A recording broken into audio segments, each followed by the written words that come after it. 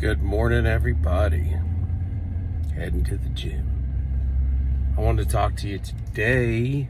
Well, yesterday I spoke on kind of like the signs and symptoms that show you how the narcissist is, you're dealing with demons, right?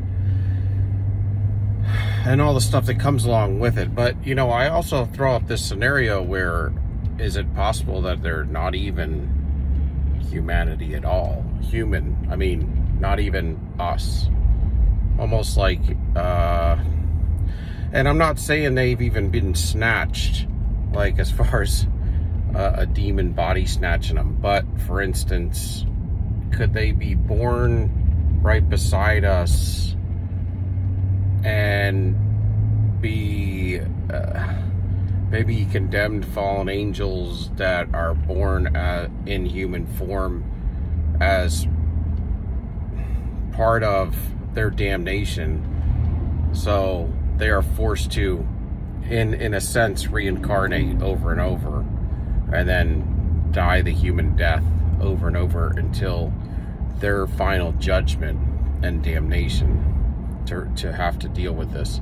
Because now I understand reincarnation is not something that's in the biblical narrative for humanity, but it doesn't mean that that scenario couldn't have been placed on the fallen ones until their damnation, because we don't know what God has put in place for them to deal with as their penalty. But what makes me say that is because when you're dealing with the narcissist, it's almost as if it's not even just a demon, but it's beyond that, you know, because it does talk about that, you know, they are beyond getting deliverance, and there's no story or any kind of history in the narrative of these people getting any kind of help, but they just continually get worse.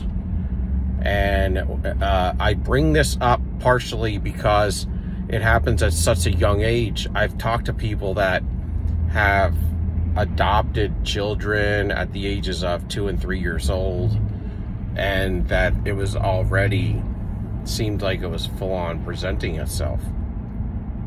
And then, you know, later as it just culminated into more of what we see as adults, with no way of like, you know, avoiding it during those years.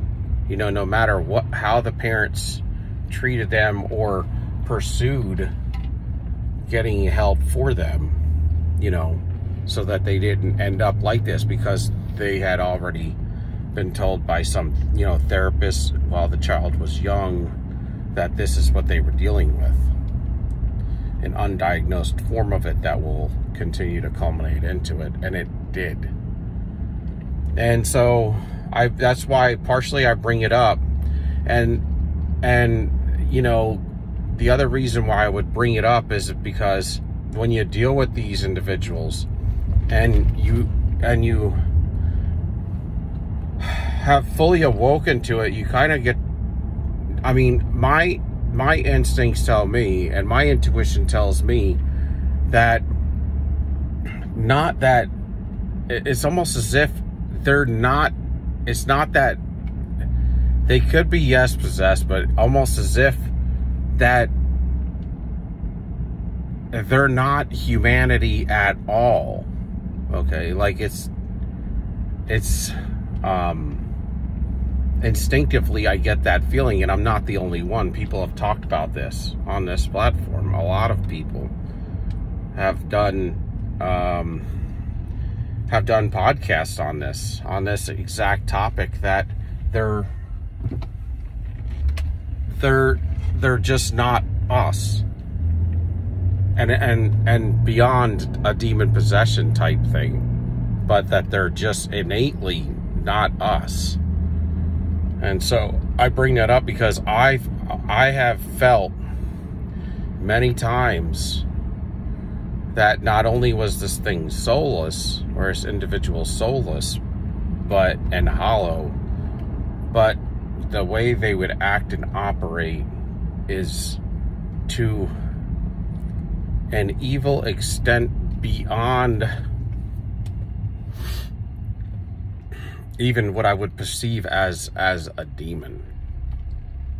And that it's so much of them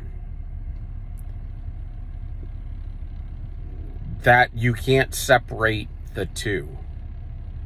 Humanity from the controlling force. And just because it happened so early in life, it just makes me wonder. I mean, it could be possible that God has placed them into a... because we don't hear much about fallen angels. Okay, we know demons are the disembodied spirits of the giants from Genesis 6, the hybrids, right?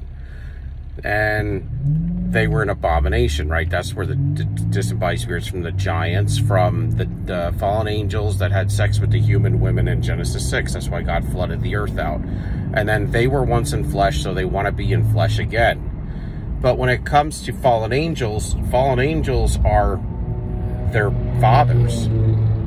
You know, the fathers of the demons, basically. And the mothers of the demons were the daughters of men, which were here on the earth, just humanity. And so that's why they're hybrids. They were half and half. And what I'm saying is anytime you hear about fallen angels in the Bible, it would talk about them being in high places and being on thrones and places of control, but it only talks about them a couple of times in the Bible, like in Jude and I think in Peter, where it talks about how they were locked in chains. But the modern day church will tell you that was where the fallen angels are locked in chains until the time of judgment. That's not true. That the ones that were locked in chains until the time of judgment were the watchers. That always gets back to the days of Noah in all those scriptures where it talks about that. So where are the other third of the fallen angels? You know, high and lofty places could just mean that they're humans in physical form and in high-ranking places of control, like the Fortune 500 companies that look like us but are not us, you know? And so I often wonder, I never did before, but after dealing with narcissism to the level that I have and then waking up to it and seeing these faces and stuff, these faces were, I mean, you know, the golden eyes, the mask came off, right? I talked about, but the mask is, you know what I say, it says Satan masquerades, right? He wears a mask, so he masquerades as an angel of light. But also, I mean, if he masquerades and he's a fallen angel, then what else could masquerade as an angel of light? A fallen angel, another fallen angel. He's just a fallen angel, y'all. So if he's a fallen angel and he can masquerade and wear a mask, then they can too. But it doesn't say that the demons would masquerade, right? And so this thing that I unmasked had the mask from Scream. Okay, and that actually is a portrayal. That Scream mask. It's even called Scream. It's a famous art picture from in the 1800s, and you can look it up. But so you know, when it's in history like that, in art and everything, that there's that symbolism is them telling the truth that it really exists. And I'm telling you, it looked just like that mask. And my suggestion is you know, what do they do on Halloween? They would always wear a mask. Don't ever put a mask on, because you're asking something to enter you and you're opening doorways, in my opinion. Anyway, that's it for today. But if a fallen angel like Satan could masquerade as an angel of light, so can the other fallen angels.